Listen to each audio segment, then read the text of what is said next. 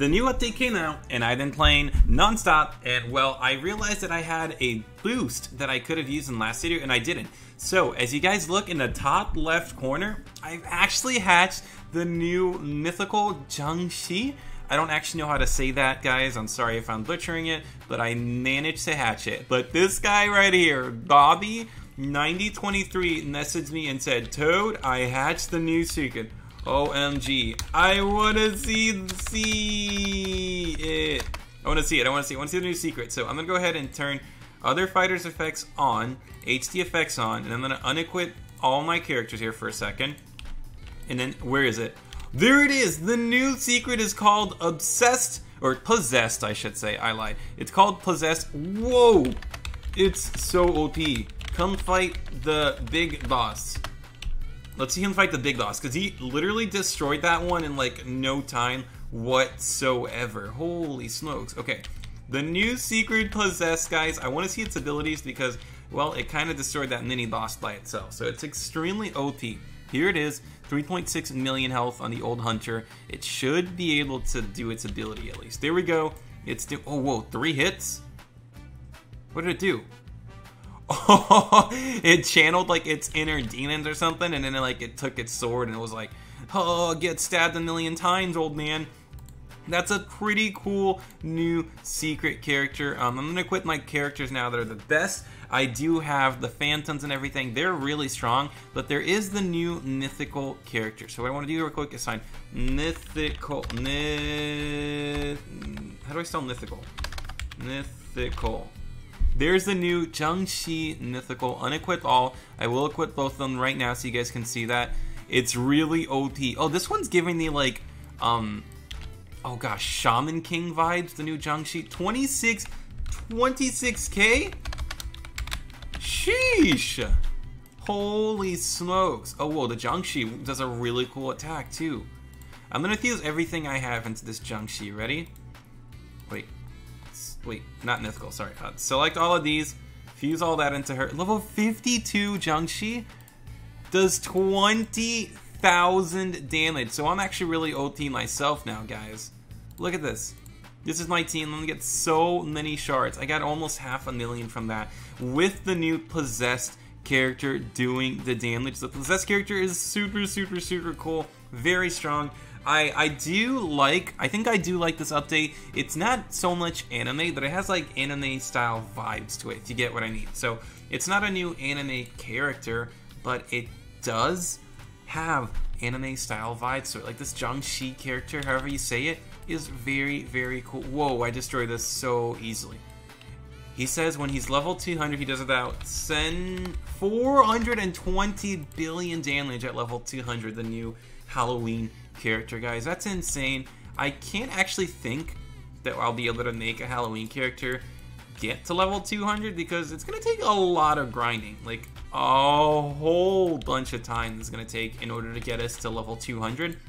Like, as you can see, I got my character to level 52, and that was with a full inventory. I can't imagine, like, having to do any more than this, because it takes quite a bit of time to get them this strong. Oh, there's another Huntress here that I can just attack. There's probably a secret mini-boss somewhere that I haven't found. Like, up here, probably. Let's see, is it up here? I can't tell. Can I jump there? Nope, can't do that. Anyways, what I will do real quick is go back. Hey, thanks for subscribing. Make sure you guys subscribe and turn notifications and all that stuff, okay? I appreciate you guys.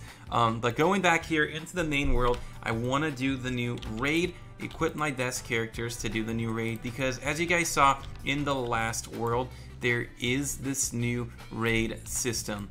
Oh, cool, we get to skip, because he already skipped it. That's pretty cool.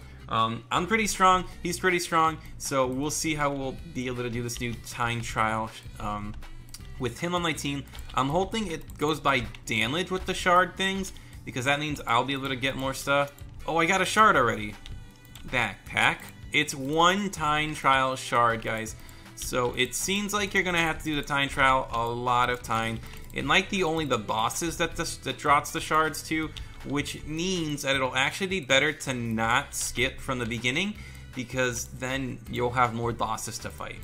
Now, I don't know how accurate that is. It could just be that I get really lucky, or I'm getting really unlucky just fighting the bosses to get these, but I don't know. I can't tell. You see, look, I destroyed that boss and it didn't give me a shard, so I wonder if it's just random. You're gonna have to keep doing the time trial a ton of times.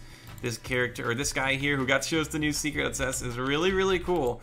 But I also do wonder if those characters will ever be useful. You know, like the new time trial or the new world, the spooky world, is really cool and all, but in all honesty, it makes me weak if you think about it. I am hoping that this update is going to be one from this week, and that next week Diarrhea will update the game again, because although a new like event update is really, really cool and I appreciate it, it really does not help with the progression of the game, if you guys get what I mean. It's just kind of like I don't want to call it filler episode, but it is a filler episode for the game. I know that I did mention in a previous video that I think they're trying to change the game completely by adding new worlds and changing how things look and so on and so forth. So we'll have to keep waiting for that. But as of right now, it's going to take some time, and I know it is. Oh, the guy left our server. Oh, whoops. Anyways, I did not kick him, that's for certain. You guys saw it. I didn't kick him, okay? He just left. We're up to 10 shards? Wait a second. Maybe they do give you more shards the further in you go. 1 shard from that guy. No shards from this one. None here, none there. I'm really not certain how the shard system works. Maybe I'm just getting really lucky. I don't know. Can't tell. We're already on Rune 64. My team can go on really, really far. I can keep doing this forever, but I'll stop at Rune 72 just to go see the shard shop again. Because if you guys remember, I think if you get like 20 shards, you can buy yourself like a luck boost or something like that. So that's going to help you guys out so much. The one thing I really like about this update, it's kind of like a filler. I like to say the word filler today, I don't know why, but it's like a filler to boost pausing.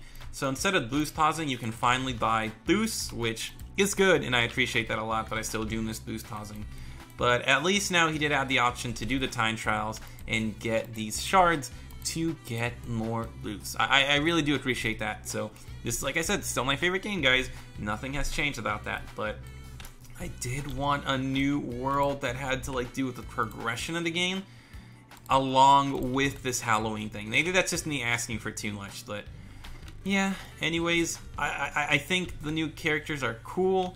It's very interesting. It's not anime, but it is like Halloween themed, which makes sense. It's a Halloween themed update.